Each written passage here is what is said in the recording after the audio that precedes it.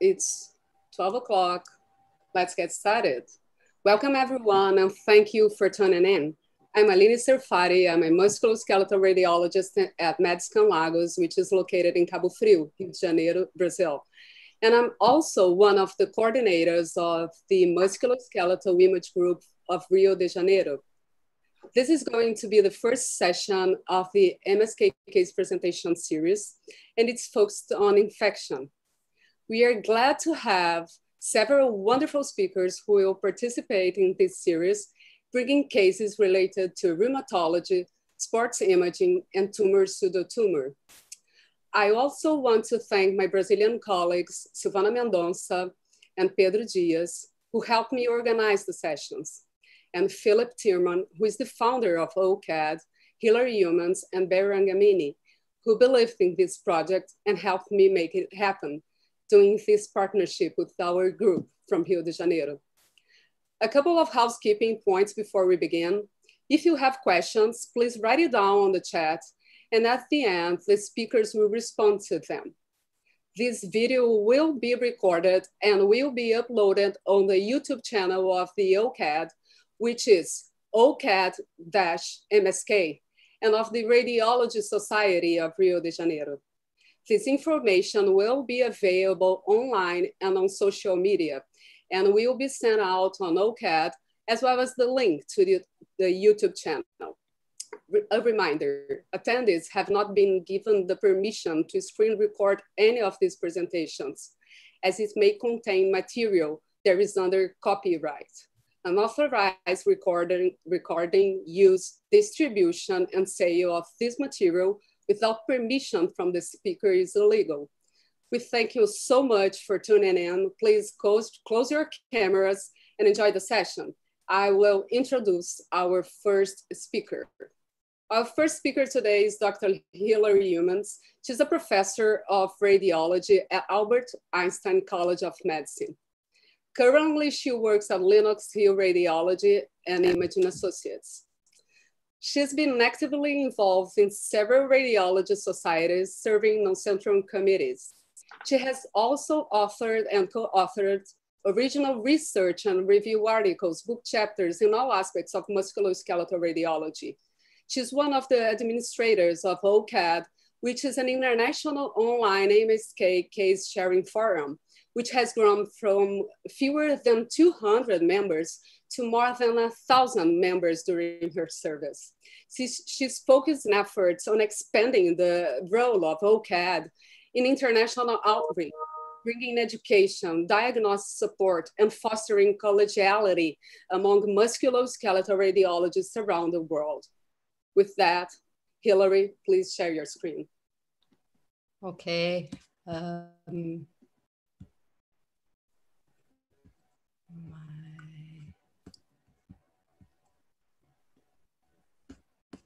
One second, sorry.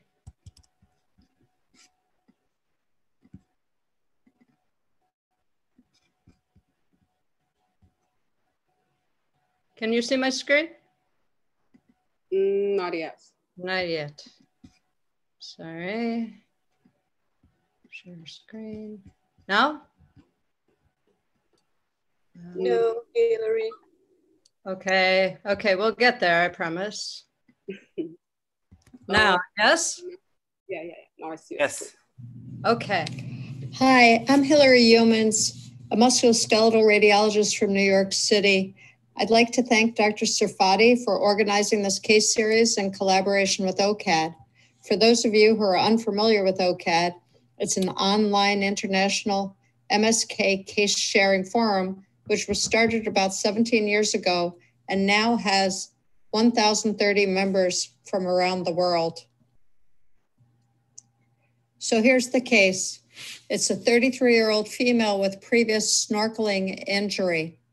These are the initial radiographs from 7 weeks following that injury, and follow-up radiographs at 4 months, and then the final radiographs at 9 months following injury. So here's the sequence. At 7 weeks, We see that there's some rarefaction and lucency at the medial neck and distal shaft of the proximal hallux, and some subchondral cyst-like changes at the base of the distal hallux. The joint space is preserved and there's periarticular swelling. At 4 months, we see subtle new marginal erosions with frank erosive change at the medial distal aspect of the proximal hallux, more prominent cyst-like change at the base of the distal hallux with frank erosion of the subchondral bone. Note that the joint space remains preserved and swelling persists. And at 9 months, there's much more extensive central articular erosion at the base of the distal hallux. There's preserved bone mineral density and joint space, and either unchanged or increased swelling. 10 months after injury, T1 weighted imaging demonstrates periarticular subchondral dark signal infiltrating the bone along with erosive change and synovial inflammation. Contrast enhanced images demonstrate avid enhancement of the thickened synovium and clearly demonstrate the inflamed synovium extending into the erosions of the joint. So history and imaging favor which type of arthropathy? Is it primary inflammatory arthropathy, crystal-induced arthropathy, pyogenic septic arthropathy, or granulomatous arthropathy? Think about it for a second. And the best answer is granulomatous arthropathy. Primary inflammatory arthropathy, such as rheumatoid arthritis, would not be expected to preserve bone mineral density, and such extensive erosions wouldn't be expected with preserved joint space. Crystal-induced arthropathy, such as gout, would be unusual in an otherwise healthy young female, although the radiographic features can be consistent with gout. Pyogenic septic arthritis shouldn't preserve the joint space over such a... So the details of this case are that the patient is a 33-year-old female who sustained a puncture wound by a sea urchin spine to her big toe while surfing in Fukuoka, Japan. 10 days after that injury, she was treated with broad-spectrum antibiotics. But pain and swelling worsened over 4 months despite that treatment, and antimicrobial therapy was reinstituted, but this time they included not only bacterial, but also fungal and mycobacterial coverage. Despite that, her symptoms worsened, and at 10 months, she underwent surgical synovectomy with debridement and arthrodesis. All surgical cultures were negative.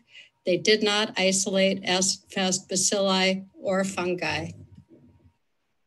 At histology, there was necrobiotic granuloma, new bone formation in the background of granulomatous inflammation, articular cartilage degeneration, and devitalized bone, all features of granulomatous synovitis arthropathy. Sea urchin spine penetrating injuries are common, especially in the hands and feet. Immediate sensitivity reaction includes pain, burning, swelling, and redness. But with capsular articular penetration, there can be delayed periarticular swelling with stiffness and pain.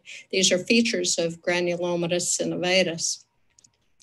Possible mechanism may be foreign body reaction to the inorganic components of the spines, which include calcium, magnesium carbonate, calcium sulfate, phosphates, and silica. Mycobacterium marinum has been implicated because of the aqueous environment, but in a large series, they only isolated mycobacteria in 21%, and less than 30% were actually proven Mycobacterium marinum. Treatment, again, is synovectomy and debridement, whether or not they identify a retained spine. Conservative therapy with antimicrobials is ineffective and also delayed definitive treatment. There are 600 species of sea urchin, primarily comprised of calcium carbonate with an epithelial covering. They can be solid, hollow, sharp, or blunt, and foreign proteins may bind to the epithelium even of non-venomous spines. Patients usually try to remove the spines, but they're fragile and easily break, resulting in retained fragments. This commonly occurs in snorkelers and scuba divers around rocks, reefs, and shallow water. They can be sharp and penetrate dive suits and boots. Hand injuries are often related to sushi harvest and preparation. Cutaneous penetration can result in granulomas and papules. Radiographs and ultrasound are used to identify and localize spines, but these can decalcify over time, though that can be variable according to the variety of sea urchin and their spines.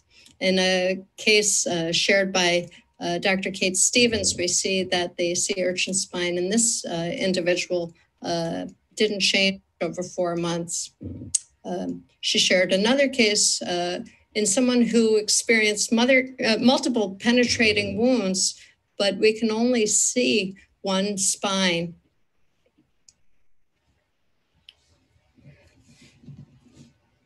MRI was performed in the same patient and was relatively insensitive for detection of spines. Here we can see that there seems to be localized soft tissue edema with a probable central dark signal spine. But it can be difficult on MRI to differentiate spines from fibroadipose septae. Here we can see that same spine that was visible radiographically plantar to the fourth toe. The advantage of ultrasound is it permits precise localization, and you can mark the skin for preoperative planning. In the same individual, we see 2 additional spines plantar to the first web space with associated localized vascularity on Doppler interrogation. Actually, ultrasound in this case identified 8 or 9 spines, so it's the most sensitive modality for this purpose. There was 1 plantar to the fourth toe, which we saw. Actually, there were 5 plantar to the first web space and 2 or 3 plantar to the big toe. To the hallux. So to summarize, sea urchin spine injury is common. This is most commonly cutaneous injury, and spine removal is performed to prevent granulomatous reaction. Articular penetration by sea urchin spine is rare and can cause a delayed granulomatous synovitis, characterized by an erosive arthropathy with relative preservation of bone mineral density and joint space. Radiographs and ultrasound are the preferred imaging modality, and they are complementary. Remember that the definitive treatment is synovectomy and debridement, which is necessary even when the spine is no longer visible. Antimicrobial therapy is ineffective and only delays definitive treatment. So with that, I'll end my presentation, but put in a plug for OCAD, which stands for One Case a Day. It's a wonderful collegial international musculoskeletal case sharing forum. We share interesting cases. We rely on one another for diagnostic support. I think you'll enjoy it. If you're interested and you want to join us or check it out, contact me. I'm Hilary Umans. My email is hilary.umans@gmail.com. Thank you for joining us.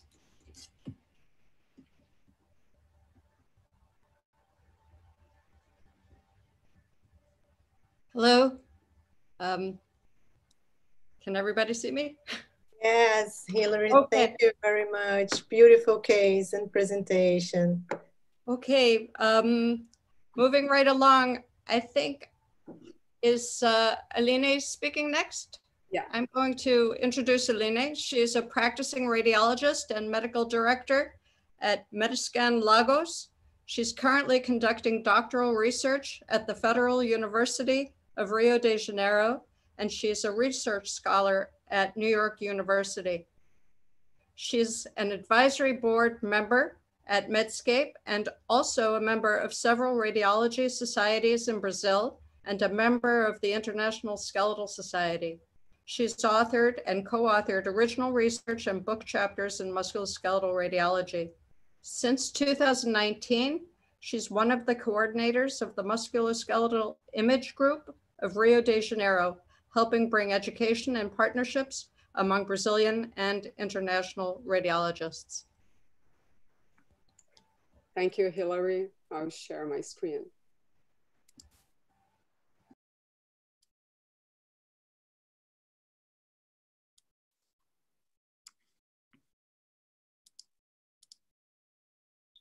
My name is Aline Serfaty, and I'm a musculoskeletal radiologist in Cabo Frio, Rio de Janeiro, Brazil.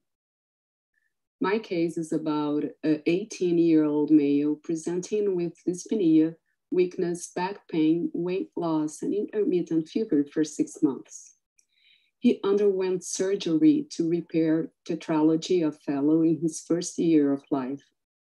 His physical examination was unremarkable, and no motor or sensory deficits were noticed. He had a hypochromic microcytic anemia, and his ESR and CRP were elevated. His HIV tested negative. His chest radiograph shows an interstitial infiltrate in the superior segment of the right inferior lung. Deterioration of the right costophrenic angle, suggesting a right-sided pleural effusion, and enlargement of the cardiac area and widening of the mediastinum were also visualized. MRI of the whole spine revealed a large rim-enhancing prevertebral abscess with a thin and smooth wall extending inferiorly up to the sacrum, with multiple enhancing lesions in the vertebral bodies and an epidural extension in the sacral level. Axial images of the thoracic and lumbar segments of the spine show involvement of the costochondral joints and posterior elements. Facilitated diffusion in the abscess was visualized with an ADC of 2.0, together with small areas of restricted diffusion with an ADC of 0.9, reflecting a heterogeneous content. On CT, erosions of the anterior and posterior aspect of the vertebral bodies were seen, some of them extending to the pedicles. Other lytic lesions in the sacrum, ilium, pubis, and ribs were seen. Calcification foci within the paravertebral abscess were also observed. On chest CT, there were multiple centrilobular nodules with a linear branching pattern in the upper segment of the lower right lobe. Right pleural effusion and paratracheal lymphadenopathy were also visualized. In summary, this is the 18-year-old male presenting with dyspnea, weakness, back pain, weight loss, and intermittent fever for 6 months. On MRI, there is a large prevertebral abscess with subligamental spread to multiple vertebral levels. There are also enhancing lesions in multiple vertebral bodies. On CT, lytic lesions in several bones are observed. Chest X-ray and CT show parenchymal lesions and pleural effusion. With that, our differential diagnosis included infection and non-infectious diseases. However, an atypical infection like tuberculosis followed by fungal infection was considered likely based on the imaging findings. A biopsy of the lumbar vertebra was performed and bone tissue was sent for mycobacterial, fungal, and bacterial stains and cultures. Gene export was positive for mycobacterium tuberculosis, and culture of the bony fragment revealed mycobacterium tuberculosis. Around 50% of skeletal tuberculosis involves the spine. The lower thoracic and upper lumbar levels are most commonly affected. Little or no reactive sclerosis or local periosteal reaction are seen. MR imaging is the preferred imaging modality in the diagnosis and assessment of tuberculous spondylitis. DWI may show restricted diffusion or, in some cases, facilitated diffusion with high and low ADC levels because of a more fluid content versus a viscous content. This is an interesting study in which the authors studied the differences between pyogenic and tuberculous spondylitis. And they found out that a well-defined paraspinal abnormal signal, a thin and smooth abscess wall, the presence of intraosseous abscess, and the subligamental spread of more than 3 vertebral levels favor a diagnosis of tuberculosis. This is a companion case of a 28-year-old male patient with chronic back pain that worsened after a fight 2 weeks before the MRI. He was diagnosed with tuberculous spondylodiscitis. MR images show discitis at the L1, L2 level, along with a paraspinal abscess involving both psoas muscles, prevertebral and epidural space. He had a chest CT that shows parenchymal changes and a second MRI after abscess drainage that shows partially resolution of the abscess. This is a follow-up radiograph of the first patient 2 months after starting treatment that shows partial resolution of the right pleural effusion. Other interesting case, kindly sent to me by Dr. Tatiana Cantarelli from São Paulo, was about a 61-year-old female presenting with motor and sensory loss in the thoracic region. MRI shows a perivertebral mass circumferentially to the first, second, and third thoracic vertebrae with bone remodeling of the posterior wall of the vertebral bodies. High signal intensity is observed in the second thoracic vertebral body, likely to intraosseous extension of this lesion. Extension to the spinal canal with stenosis of the respective intervertebral foramina and compression of the spinal cord is also observed. Multiple periaortic and cervical lymph nodes were also visualized. After gadolinium injection, there is enhancement of the mass. So putting it all together, there is a large perivertebral mass circumferentially to the first, second, and third thoracic vertebrae with extension to the spinal canal and stenosis of the respective intervertebral foramina and compression of the spinal cord in a 61-year-old female. The mass was biopsied, and this was a lymphoma.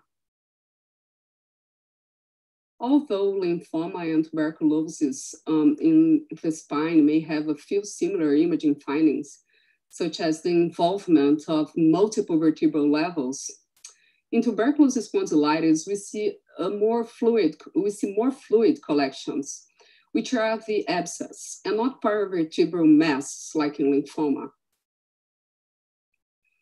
We should think of tuberculous spondylitis when there is a paraspinal or intraosseous abscess, subligamental spread to 3 or more vertebral levels. Multiple vertebral or entire body involvement are more suggestive of tuberculous spondylitis than pyogenic spondylitis. And the presence of calcification within the abscess is also suggestive of tuberculous spondylitis.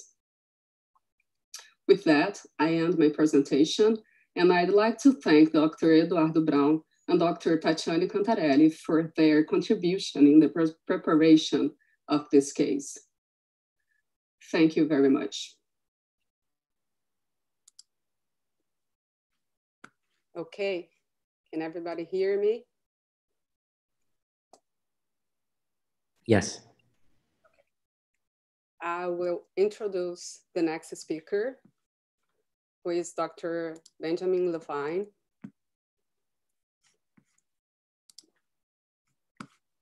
So Dr. Benjamin Levine is an associate professor of radiology at the University of California. He is also the director of musculoskeletal ultrasound and of the elite sports imaging program at the same institution. Please, Ben, share your screen. Okay, thank you very much.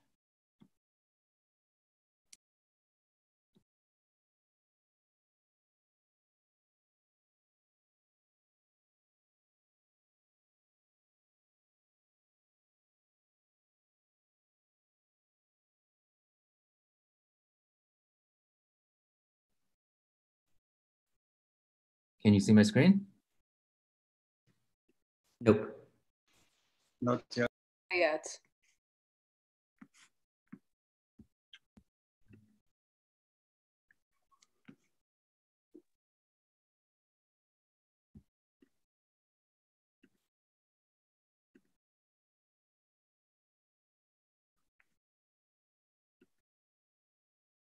Okay.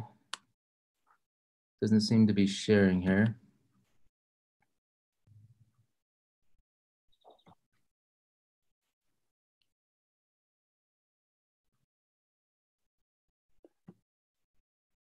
Do you see the green button on the bottom? Yeah, I'm putting the button, but it's not sharing. It's not offering my desktop for some reason. Let's see. Okay. Now I can see your screen. Okay, here we go.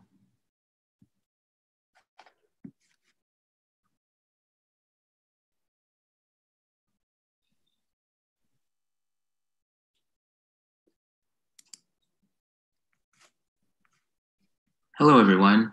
My name is Ben Levine. I am a musculoskeletal radiologist at UCLA. And we're just seeing your Finder window, not the actual Ben, we're not seeing your presentation. That's your voice.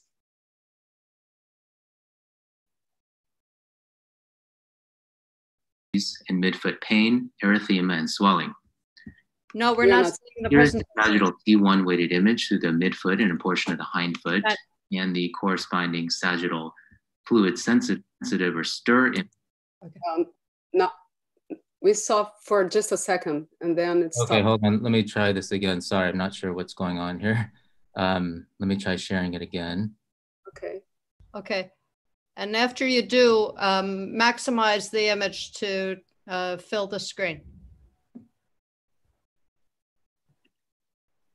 Yeah, yeah. And maximize the image. My name is Ben Levine.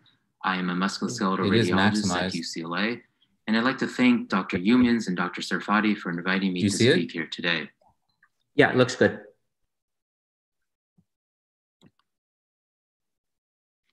Hello, everyone. My name is Ben Levine. I am a musculoskeletal radiologist at UCLA. And I'd like to thank Dr. Umans and Dr. Serfaty for inviting me to speak here today. I'd like to show two companion cases today. The first is a 54-year-old female with diabetes and midfoot pain, erythema, and swelling.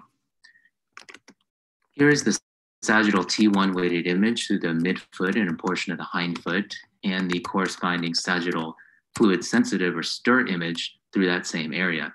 And I'll let you take a look at that for a few seconds. Let me show you the companion case. 66-year-old male with exactly the same history, diabetes, midfoot pain, erythema, and swelling. And here are the images associated with this case. Sagittal I'm just seeing the images, but I can't hear. Sagittal fluid sensitive, again, through the midfoot. And I'll let you take a look at that for a few seconds.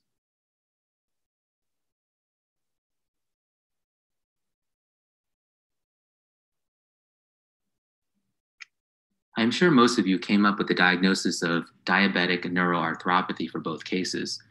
But the real question here is, which one of these cases has superimposed osteomyelitis and which one does not, case A or case B. This is often a clinical and imaging diagnostic dilemma, and there are certain imaging features that can help us decipher this and make this differentiation. Before we talk about these cases, I'd like to discuss this topic in a little more detail. With regard to diabetic pedal osteomyelitis, this invariably results from an ulcer or abscess in contiguous soft tissue structure. Ulcers, as you know, occur most commonly at the plantar aspect of the first MTP joint, plantar aspect of the fifth metatarsal head, the tip of the great toe distal phalanx, the dorsal toes, and it's important to remember that the hindfoot is a less common location for ulceration, but it certainly can occur.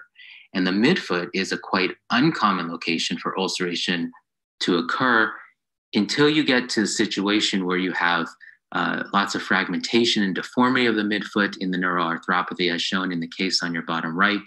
And you can see at that point, the patient is walking on that mid portion of the foot due to the deformity, and you can create an ulceration as shown on the image on your bottom right. But in general, midfoot ulceration is less common and uncommon actually. From a clinical perspective, the presence of an ulcer has a low positive predictive value for osteomyelitis. If you can probe ulcer to bone, however, you can raise your positive predictive value to about 89%, but the negative predictive value stays low at about 56%, meaning that failure to probe to bone does not exclude the diagnosis of osteomyelitis. And it is this diagnostic or clinical diagnostic uncertainty that makes imaging a critical adjunct test for the diagnosis, staging, and prognosis of pedal osteomyelitis. In terms of imaging, radiographs provide an important baseline examination for the diagnosis of osteomyelitis. However, we know they are insensitive as the findings on x-rays such as periostitis, destruction, and erosion do lag behind the clinical findings by as much as 10 to 20 days. Having said that, x-rays are still very important to have as a baseline examination and probably first-line examination, as when we're reading MRIs, it's very nice to have the x-ray to identify, distal surgical amputation sites that may be harder to see on MRI, or foreign bodies or soft tissue gas that may be harder to see on MRI. And certainly in cases where there's destructive neuropathic arthropathy, the x-ray is very nice to have as sort of a roadmap and guidance for reading the MRI. Now, as you know, MRI is the imaging modality of choice for the diagnosis of osteomyelitis, being about 90% sensitive and 79% specific for the diagnosis. The protocol at our institution includes the following. We like to tailor the examination to the specific patient and specifically the area of clinical concern.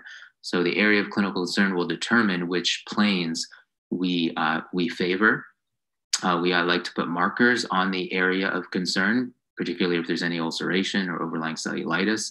We need to be mindful of field of view in the foot with regard to forefoot, midfoot, or hindfoot imaging. Of course, we don't want to image all of them in one field of view.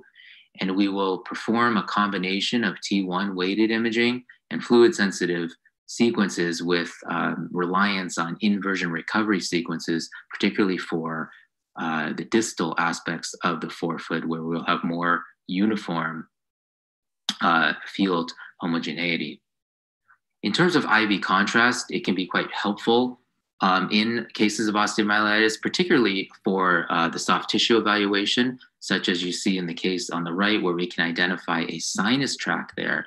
That would be very difficult to identify, or more difficult to identify, if we did not have intravenous contrast in this case. But also for soft tissue fluid collections, it can be helpful. And it can also be helpful to evaluate viability of the bone in cases of osteomyelitis.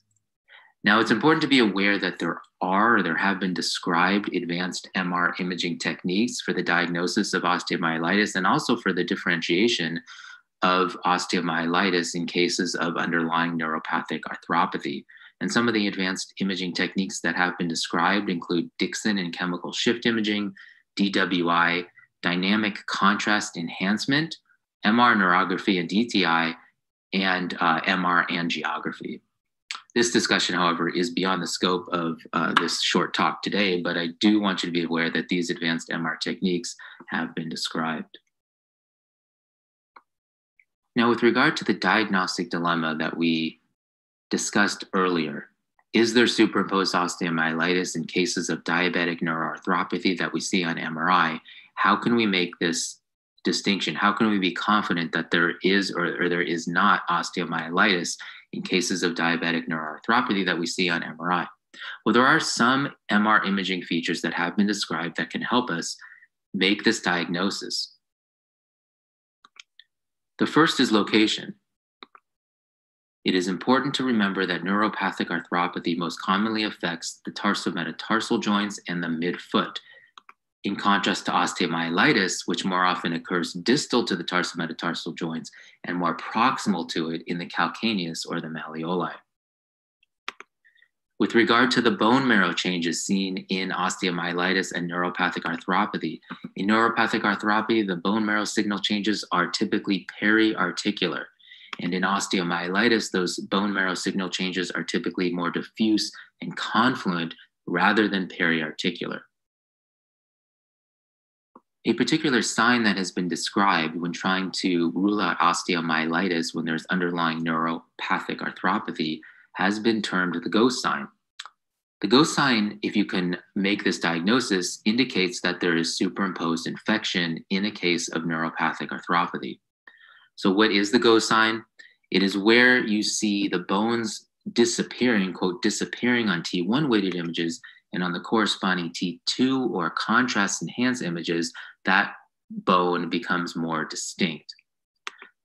The thought here is that in the uninfected neuropathic arthropathy cases, the ghost sign would be absent because those bones are truly destroyed and not viable.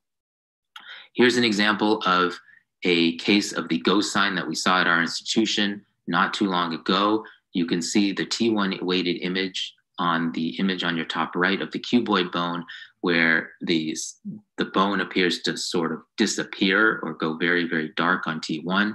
And on the corresponding contrast enhanced image on your bottom right, that cuboid bone seems to become more distinct on the contrast enhanced images. The ghost sign, thus indicating that we should be more confident in our diagnosis of superimposed infection or osteomyelitis, in this case of diabetic neuroarthropathy.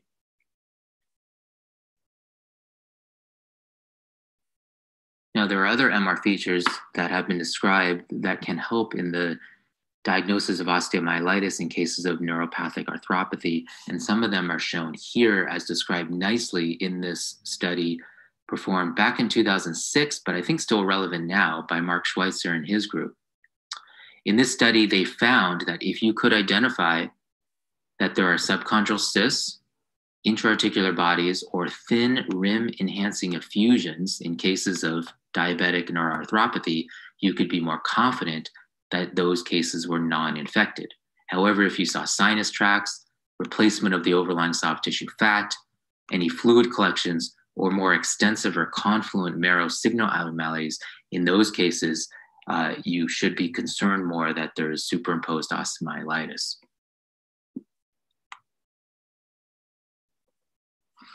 Okay, so now that we've discussed some of the MR features that can help us decide whether or not there's superimposed osteomyelitis in cases of diabetic neuroarthropathy, let's go back to our companion cases and decide which one has osteomyelitis and which one does not.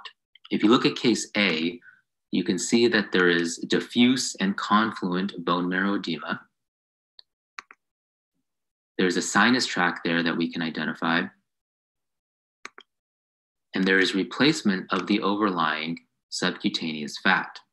Let's compare that or those features with case B, where we see relative preservation there of the overlying subcutaneous fat. We can identify subchondral cystic formations around the midfoot bones. And we can see that the general bone marrow edema pattern is more periarticular than diffuse and confluent. So you've all probably made the diagnosis here, case A, is a case of osteomyelitis and diabetic neuroarthropathy, whereas case B is a case of diabetic neuroarthropathy, but we can be quite confident that there is no superimposed osteomyelitis. Thank you very much.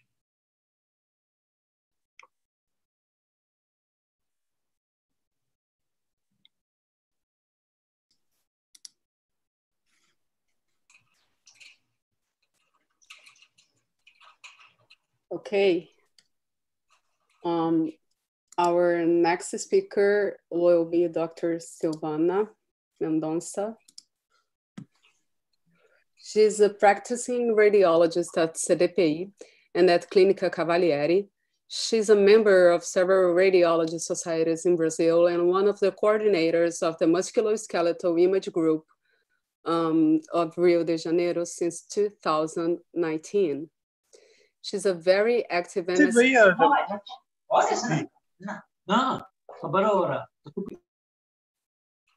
Everyone can hear me? Yes. Okay.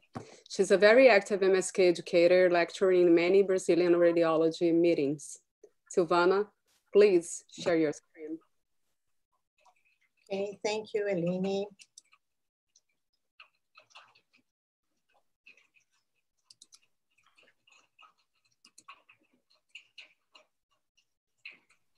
Can you see? Mm-hmm. Hello, everyone. My name is Silvana Mendonça. Sorry. Maximize it, Silvana. Yeah.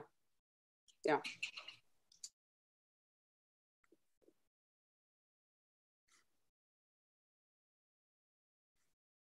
I can't hear you.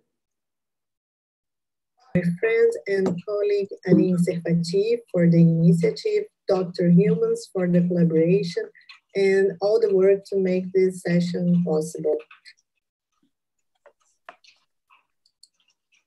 My case is about a 6-year-old male presented to emergency department with pain and swelling of the knee over the last 7 days. He related the pain to a long-running training session.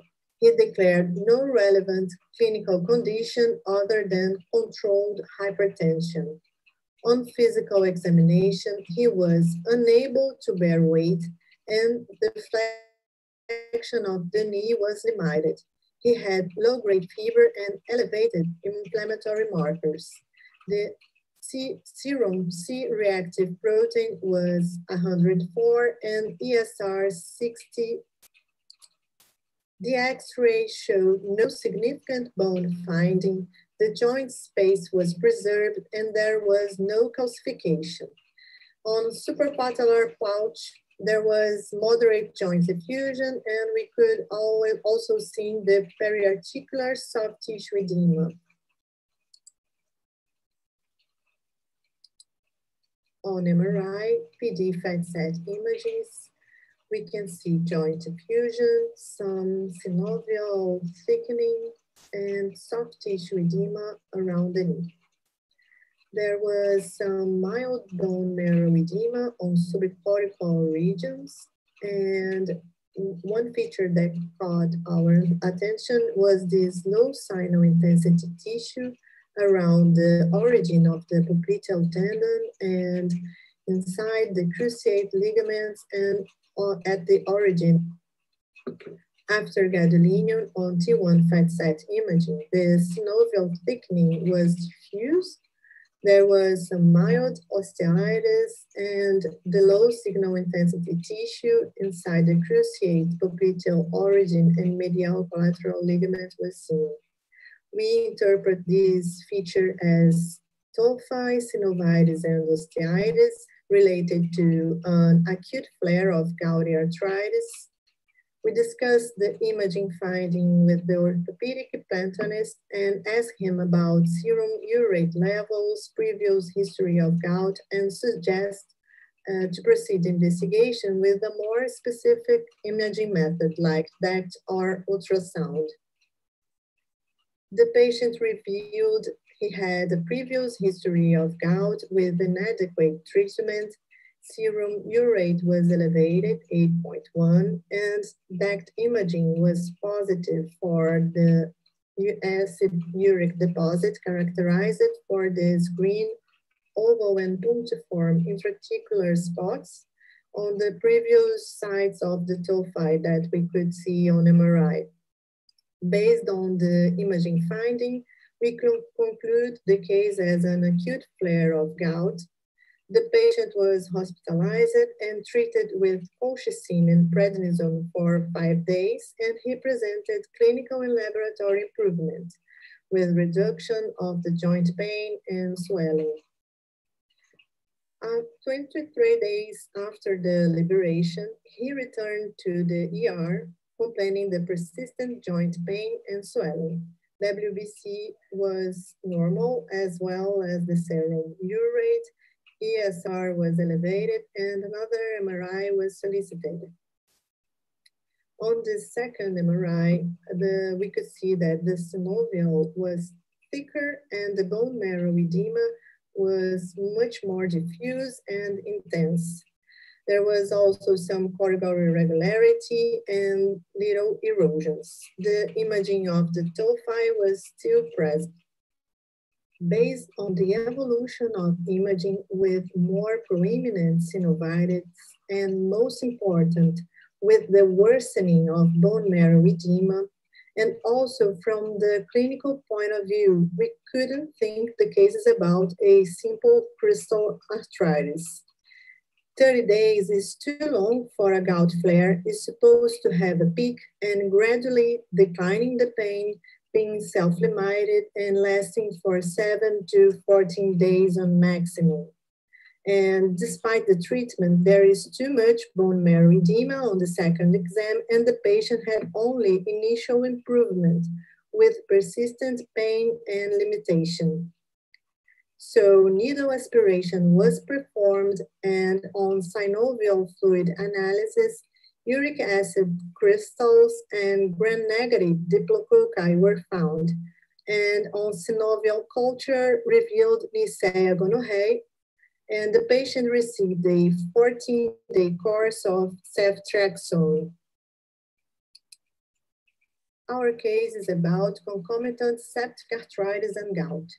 While the association between peel arthritis and rheumatoid arthritis is well documented, septic arthritis is a rare but serious complication of gout.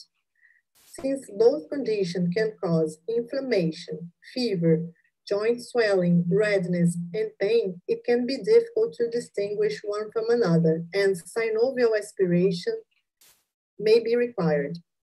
At the synovial analysis, the identification of crystal alone not occlude infection and culture is imperative to reach an accurate diagnosis.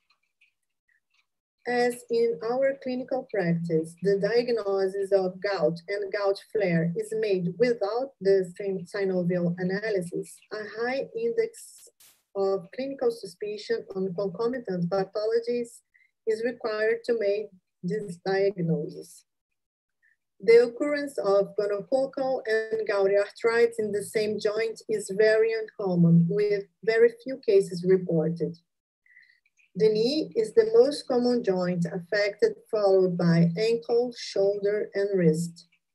High synovial WBC and elevated CRP are common in these both conditions, but some papers show that CRP higher than 100 milligrams was predictive of concomitant septic arthritis, but with a low specificity. We can still isolate crystal arthritis with higher values of CRP.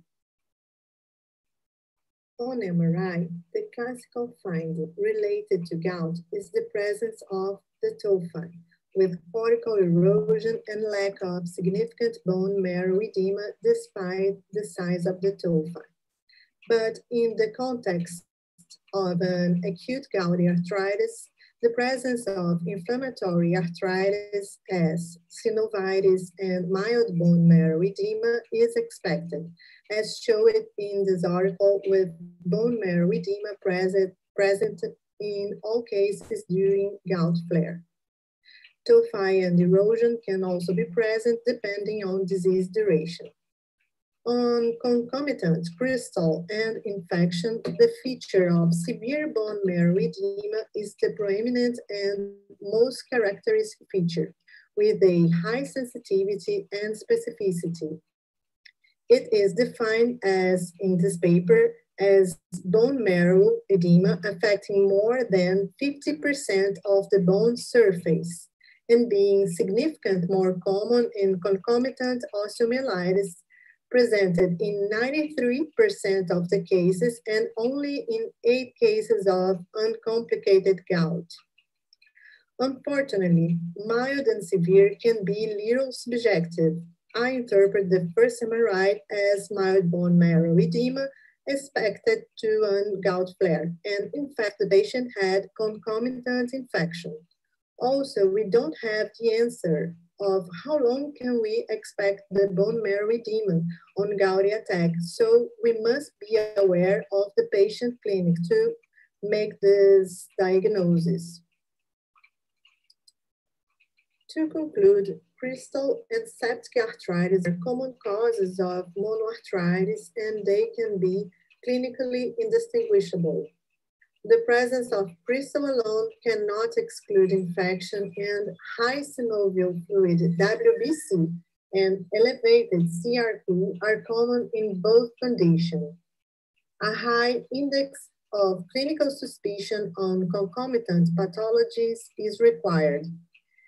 CRP higher than 100 milligrams can be predictive of concomitant septic arthritis and crystal arthritis.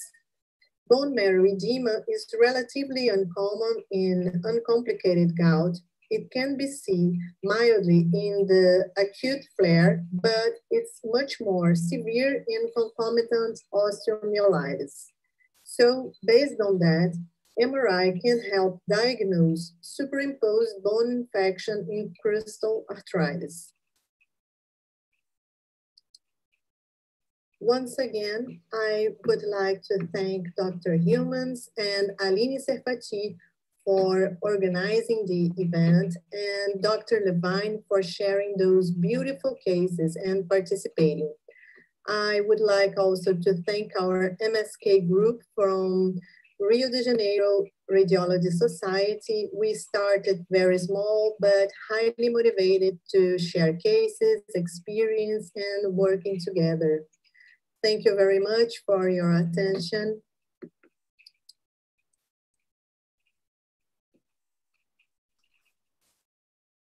Thank you, Silvana. Thank you all. I don't see any more questions here in the chat. If you have questions, please write it down on the chat. This is the time for us to answer. Do you see any questions, Silvana? No, I'm opening right now.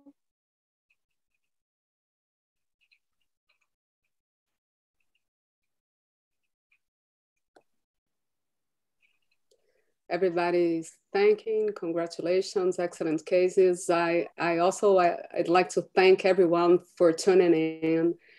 And we are looking forward to the next session, which will be held on December 11th with focus on rheumatology. So with that, if there is no more questions, I will end the session. And thank you, everybody that tuned in and everybody that was here with us. Bye-bye. Bye. Bye-bye. Thank you. Thank you.